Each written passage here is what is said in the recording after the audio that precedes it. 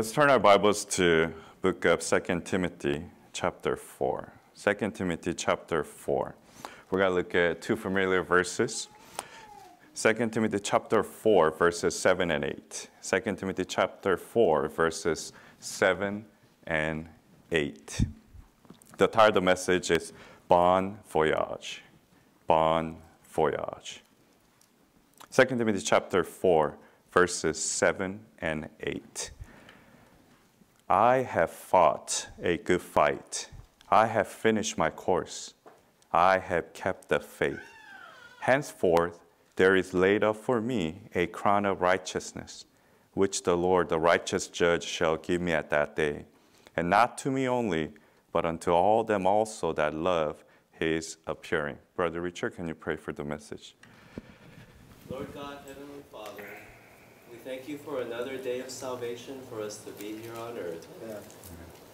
Thank you for the blessing that you have bestowed upon us by going up to the cross at Calvary and shedding your precious blood to wash away all of our sins, past, present, and future. Lord God, I pray that you be with the congregation today and watch over us and comfort us and fill us with your spirit, Lord God, that we may be convicted of Pastor Jae's sermon. Amen. Please allow Pastor Jae to preach a convicting sermon to take us away from our daily sins, and that we may walk away from our temptations, knowing that we have Christ within us, and that we can go another day living here on earth, that we may be able to share the gospel to any lost souls out there that are willing to hear and listen. And Lord, we pray for all of them out there, that they may receive you as their Lord and Savior, for they don't know that they're on their way to hell. They're all lost, Lord God.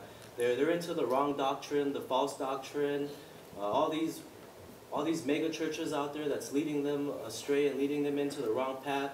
Lord God, I pray that you allow this sermon to convict them and pierce them, so that they may come to know the truth, Lord God, of who you are, the Lord Jesus Christ, the Savior of all mankind, that whoever so believeth on him shall have eternal everlasting life.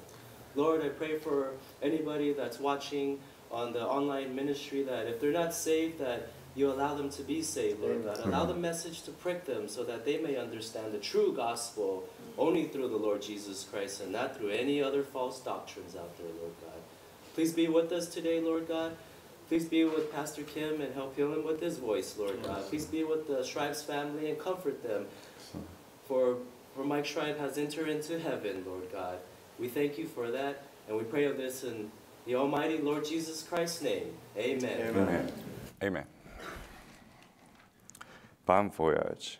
As we know, this is where Apostle Paul is about to depart.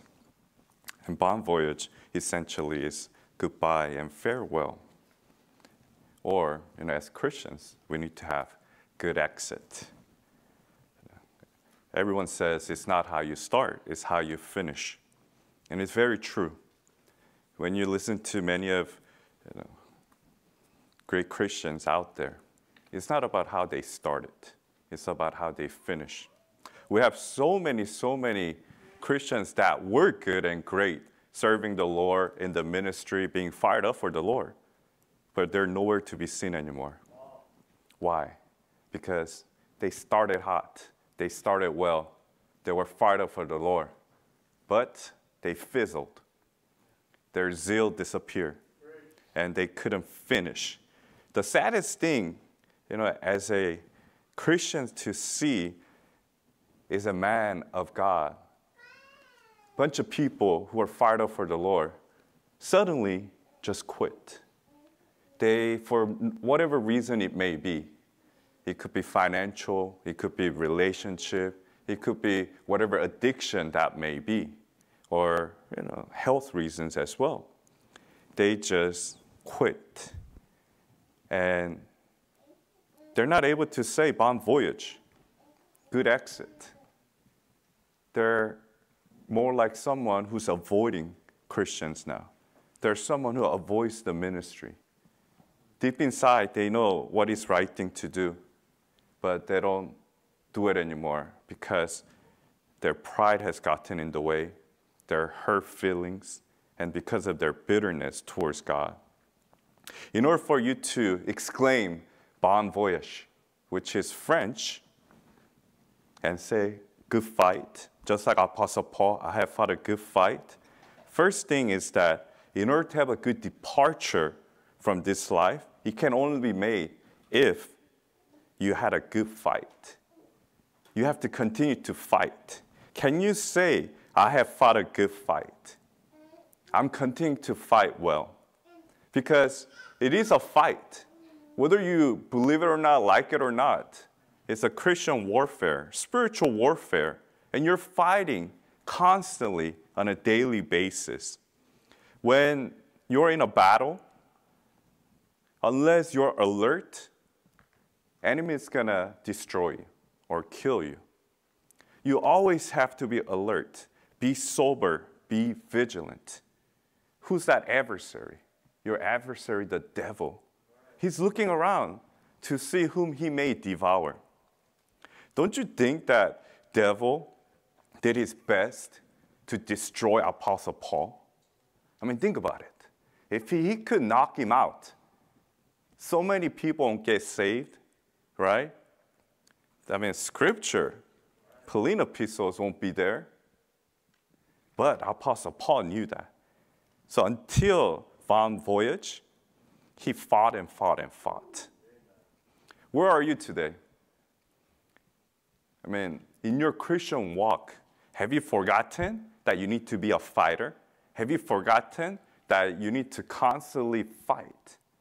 Your flesh, the world, and the devil will never stop. They'll constantly attack you. Even right now, for some of you, your brain, right? Devil's attacking you, and you're letting him win. Yes. You're thinking about the TV shows, thinking about some other things other than focusing on this message and focusing on the Word of God. And whether you're listening as well, I mean, if you really want to listen and get right and, be convicted and changed by the Word of God and preachings, you will not have 3 screens all at once, listening to 4 different preachers. Muting one, again, muting one. When you don't want to listen to that preacher, you mute. You don't like that doctrine, you mute. No, if you want to be a true Bible believer, if you believe in the King James Bible, you will focus and you will make sure that, you know what, I'm in a fight right now. I'm being tested every day because that's a Christian walk, right? I'm being tested. And today, there are going to be different distractions coming to me to make me stay away from the Word of God, having personal relationship with Lord Jesus Christ. And once you forget that you're in a good fight, once you forget that you're in a fight till death, as they say, you're going to lose. Because if a man does not train on a daily basis for the battle, think about Olympics. If you are a runner, track runner, if you don't run every single day, and if you don't train on a daily basis, what's going to happen? You're going to lose skills. You got to become slower and slower and slower. So many Christians have become this slowpoke, right? Yes. You used to be a jogger. You never ran because you were never sold out to the Lord. You're like that middle, lukewarm Christian. But you were never that bad, right? Like, you were the one who was, pointing at other people on your mind or with your family or whoever you gossip with. And you're like, man, at least I come to church on Sunday. At least I come to church on Wednesdays, I mean, I give tithes. I give my bare minimum, but I give tithes, right? And suddenly some hardship comes in your life. You're like, oh, man, this is tough. This is tough. Lord testing me, I know. But you know what? I can't go on. Lord knows me. I'm weak. I'm very weak. And I don't have desire to go any longer, any further. And then you used to jog now. I mean, you're barely crawling now in your Christian walk. There's no relationship with Lord Jesus Christ. There's no joy and happiness when you're reading the Word of God. If you do at all, you don't, when you hear things of God, it doesn't give you joy anymore. There's no happiness. Is that you today? Is that you where you're stuck there, in a no man's land, as they say. And you know you're going to heaven, but there's no joy in your life.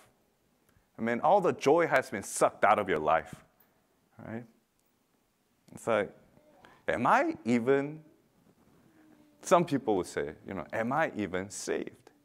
And then you start doubting your salvation as well.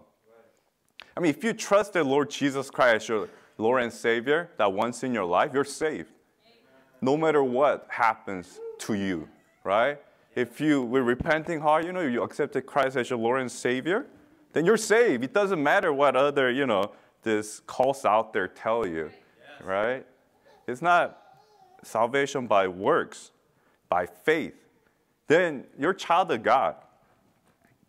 And as a Christian, can you honestly say, man, I'm fighting on a daily basis? Or do you forget on a daily basis that you're on a fight? You're constantly fighting and fighting and fighting. And a lot of times, you forget. Why? Because you only look at the people around you. You never look at yourself. I mean, in order for you to change, you can't look at me. You can't look at your wife. You can't look at your husband. You can't look at your children, your grandma, grandpa, your cousins, uncles, and aunts, and your coworkers. You have to look at yourself. You have to look at yourself and see, am I that Christian? Am I a Christian that's fighting a good fight today? Or am I that Christian who needs to get right with the Lord? Many of you need to get right with the Lord. I mean, we need to judge ourselves on a daily basis. I mean, if you really want to train well, and if you really want to finish well in a race, you will constantly examine your technique, your time, everything that will improve it. I mean, if you and I, our strive, we want to strive to meet, say we run 100 meter, and then we want to hit like 11 seconds, which is top notch, right? World record is like 9 point something, even 12 seconds, pretty good. And say right now you're running 20 seconds. I mean, you might be laughing, I don't know. I mean, 20 seconds might be good, right? And you say, you know what, I have a goal. I want to reach 11 seconds. Okay. Are you going to be able to achieve that by sitting on your butt, watching Olympics and they're like, okay, man, that's helping me right now. It's motivating me. But you're doing that every single day. You said, you know what, I'm going to do something and I'm going to achieve it. You said that 6 months ago, or maybe this is today is November 21st. So you said that January 1st of 2021. Now, I'm gonna run for the Lord this year. This year is going to be different. I'm going to get closer to the Lord. I'm going to be a better testimony to my family and others. I want to lead more souls to the Lord. And I want to grow, study the Word of God, right? I don't want to stay as a little baby all this time. Okay, this is now we fast forward 11 months, November 21st. As you rewind and look back, have you fought a good fight? Did your time improve and increase? I mean, so if you're running 20 seconds, has it gone to at least 19 seconds? 18 seconds? 17? Or it got worse, right? Your belly is becoming bigger, right?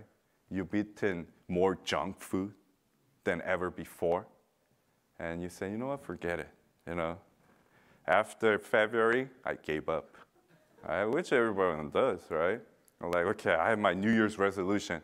I'm going to fight and fight and fight. And February comes around, man, I didn't do that well. So it's already over. I mean, that's the mindset of many, many people, mindset of many Christians. You look at yourself and you're like, man, I can't do this. I failed. I can't fight anymore. I'll leave that up to pastors over there, brothers over there, and sisters over there. I'm just going to go on with my life. I'm not going to bother anybody. But in the sight of the Lord, man, you're not doing anything. you're actually being a bad testimony. That's right. Man, what's the last thing you want to do? Be a bad testimony for the Lord. And you don't think about it enough. Man, am I a good testimony for Lord Jesus Christ? I mean, look at those non-believing, wrong doctrine, cults out there. Unlike you, they think about it every single day. I mean, whether it's about works, right? They want to meet that quota and whatnot, but they think about it all the time. I need to make that check mark. Man, I need to think about the Bible 4 hours today so that I could go to the paradise. I need to stand in the corner. I need to give out the literature. I need to just talk about this scripture, even though I don't even know what it means. I'm just going to talk about it. If they get into argument, it's good for me. It's going to continue, and it's going to add to me. To them, and in my side, they're fighting for the wrong cause, albeit, but sincerely and zealously every single day. Yes. But as Christians, you don't do anything. Literally, you wake up, you brush your teeth, wash your face, eat your breakfast, go to work, come home, eat your dinner, watch your TV, play with your phone, go to sleep, and it rewinds every day. It's like Groundhog Day for you. There's no change. There's no fighting. I mean, you have to wake up. You got to fight. I mean, Christian walk, it's not easy peasy out there. No one's going to ever hand it to you, especially in Christian walk. You have to earn it. You have to earn every cent, as they say. You have to earn every step, as they say. You have to go forward every day. And for you to do that, you have to start realizing and wake up. Man, I'm in a battle right now, and I have to fight. And for whatever reason, if Lord calls you home today, do you think you could say, I have fought a good fight. I have finished my course? Which goes to my second point. Someone who could say, bon voyage, a good exit. They can have good departure. Why? Because they have run to the end. They have finished the course. For many of you, you don't even know if you even started. So I'm not sure if you'll be able to finish the course that the Lord has set out for you. Unfortunately, for many, many Christians, they'll fall short because they don't think it's that important. I mean, is it important to you? I mean, we have, Brother Stanman here, right? I mean, he goes to Philippines, third world country out there. A lot of opposition out there. But why is he doing it? Because he wants to finish his course, right? Course that the Lord has set out for him. For each one of you, as he mentioned, you're a missionary in this greater Los Angeles area. I mean, most populous state in the United States. There are millions of souls out there. Yes. What are you doing? I mean, have you done anything lately? Because some of you will raise your hand. You know what? 2 years ago, I passed out a lot of tracts. I witnessed a lot of people. Or beyond that, when I was in high school, I'm married and everything, right now. I mean, that's like, say, 10 years ago. Man, when I was in high school and I was growing up, man, I done a lot. I went to every street preaching. I witnessed to the lost souls out there. And I was reading the Bible. I was praying every day. So what? We got to go back to the beginning of the message. It's not how you start. It's how you finish. If your start is better than right now, then something's wrong with you, right? You have lost the first love, you have lost the fire, and your priority is messed up. Number one thing is that you have forgotten that you're in a race, and you have forgotten that you have to finish the race. Think about it. I mean, I'm in a race right now. Say marathon, LA Marathon. I think they give, I don't know how long they give people to finish. 12 hours? I'm not sure. 8 hours? Some people will milk it, right? And then they will, or they need all that time to finish the race. But they finish it. But for some, they start and they never finish. They're somewhere in mile 10, somewhere in mile 5, somewhere in mile 15. You know, if the total at the end line is, say, 24 miles or 25, 26, you know, they're not there. You and I, we're constantly running in this race, and we're fighting constantly. I mean, where are you right now? I mean, if your goal is to finish the race, and if you've been saved more than half of your life, then you should be more than half of the race on, right? Right. You shouldn't be at mile number 1 if you've been saved for 10 years. That's right. Right? Why are you still stuck at mile number 1 when you should be at least at, 7, 8, 9, or 10? There are a bunch of excuses you could tell me. You could tell all your families and friends. Everybody has a good excuse, as they say. Everyone says, you know what, because of this, because of that. If you could just rely on your excuses to get out of it, then, why did the Lord die for you? The Lord had every excuse out there. But no, He finished His course. What did the Lord say? It is finished. Look at Apostle Paul. He's finishing. And he said, I have finished my course. Do you know that you're in a race that needs to be finished? And in order for you to finish, it doesn't just happen. Some people think that, oh, you know what? It's going to happen. Okay. How is it going to happen? Have you ever asked that to yourself? How am I going to finish this? Or you just sit there, twiddle your thumb, lollygag, spend all your time and waste the Lord's time on, needless stuff, and you expect to finish. You won't. You'll never finish like you should when you don't recognize that you're in a battle, you're in a fight. You have to dedicate yourself. In order for you to do that, a lot of, runners, they have to be in tip-top shape, obviously. If you're a swimmer, team sport, individual sport, in order to do well, you have to be in tip-top shape. Do you think that you're in a tip-top shape right now? Or do you think you're even in a okay shape in your spiritual battle? Even before that, right? Just a little bit, I think as a Bible believer, we do need to talk about it. Physically, are you doing your best, right? In order to serve the Lord, your body has to be in good, shape. You can't let it go. We can't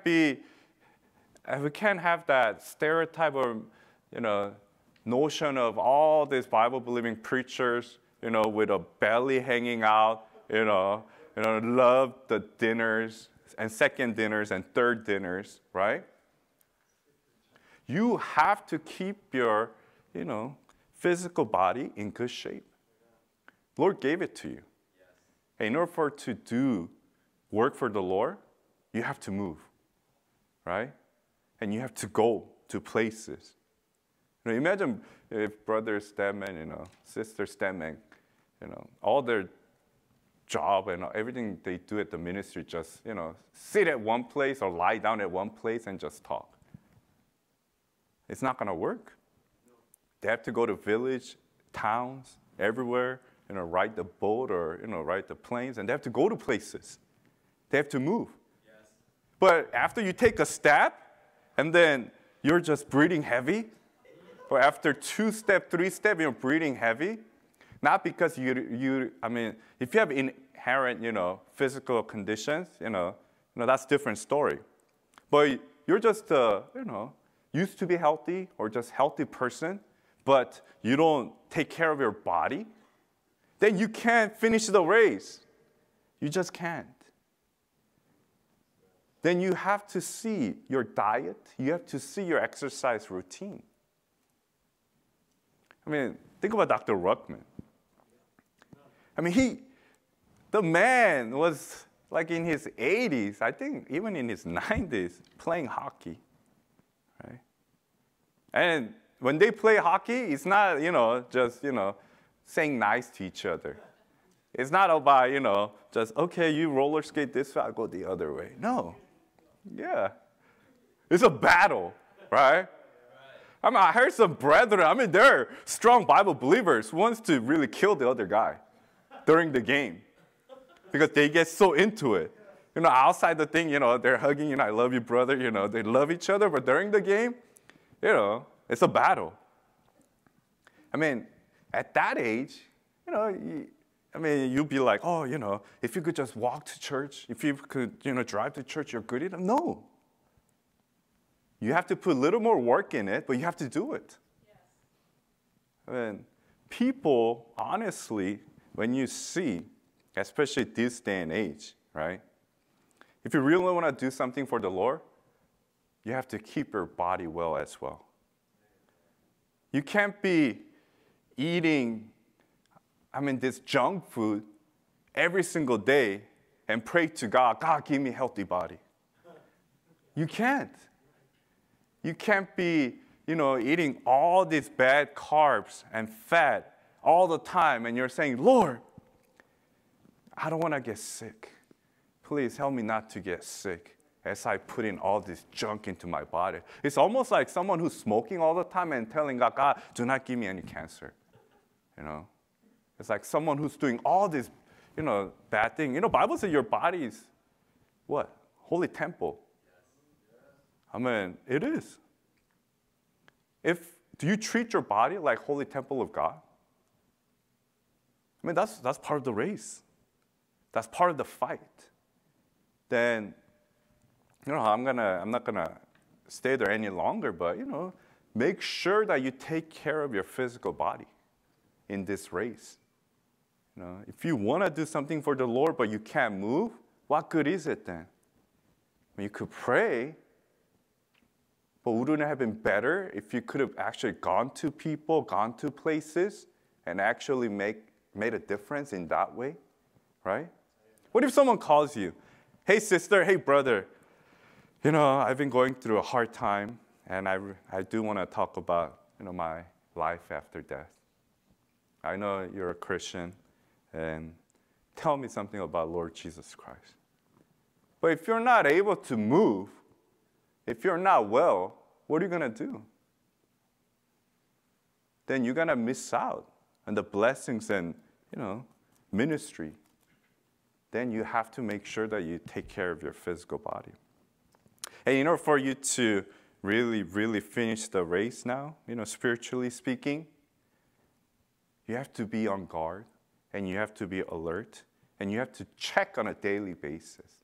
That's what many Christians forget to do. They don't do it on a daily basis. They come Sunday, and they think they're okay. They do it.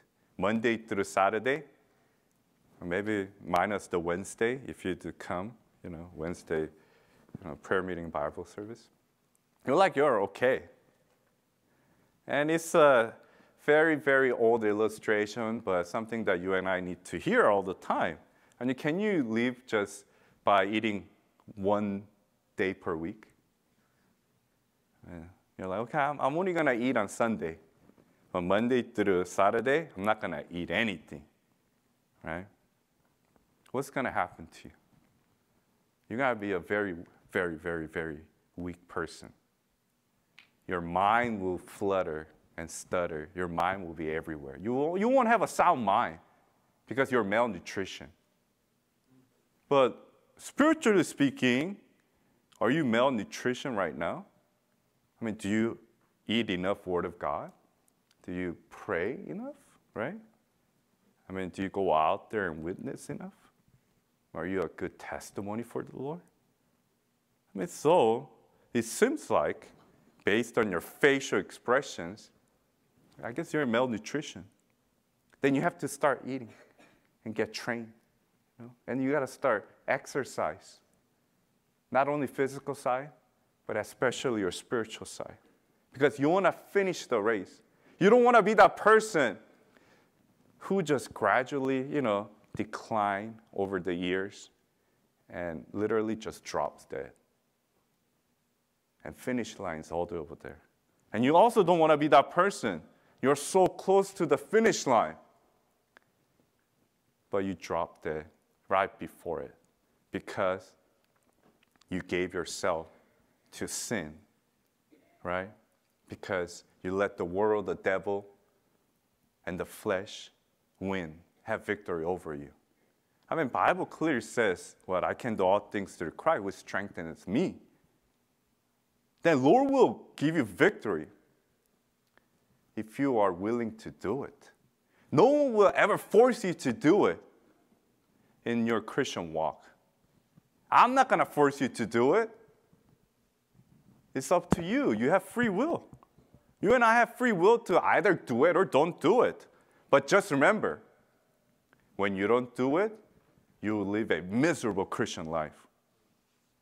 Bitter Christian, shameful Christian, someone who doesn't want to think about judgment seat of Christ ever, who does not think about bon voyage, who never thinks about good exit.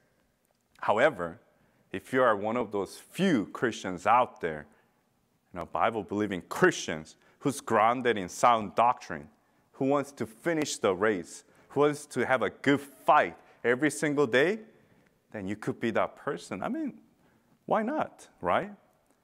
Your testimony and your legacy, if Lord tarries, should be, verse 7, I have fought a good fight. I have finished my course.